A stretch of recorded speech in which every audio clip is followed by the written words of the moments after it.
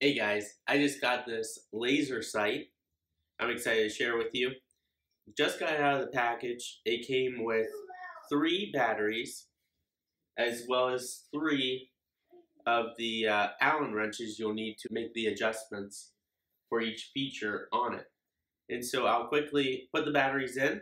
It's got adjustment here. Use this. Take this out real easily, and then I'll put the batteries in. Alright, so there you have it. I have the batteries in, and you can see here is the battery area where those 3 little batteries go into, and then here is where the laser sight comes out of.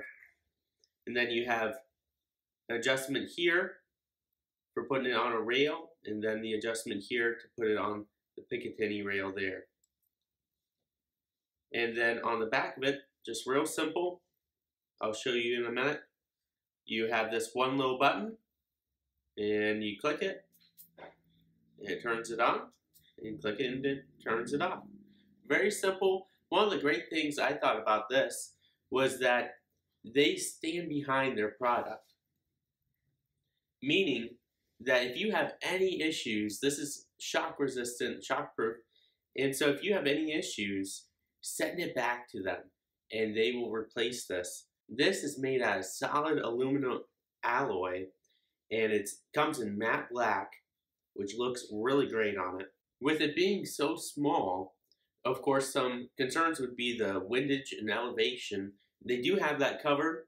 Here you see on this side, I'll give you a close-up, but there's a little hole here where one of the Allen wrenches, the smallest one, goes in, and you can adjust the windage and elevation. This is for the top is for the elevation. There's one here for elevation, and this is for the left and right on the side.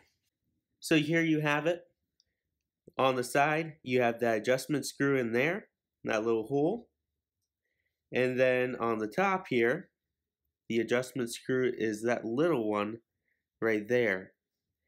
And there you see laser sight on this side and battery on that, and it comes with a Allen wrench, and you just stick it in there, unscrew that, and put the batteries in for replacements. And then on the back is a simple laser button. You should be able to see that on the couch, and then you can click it off, click it back on. Very bright, very visible, and will really come in handy in those low light situations where you'll need it. Alright, that's it. I'm excited to put this to use and get some practice with it out on the shooting range to get it all sighted in.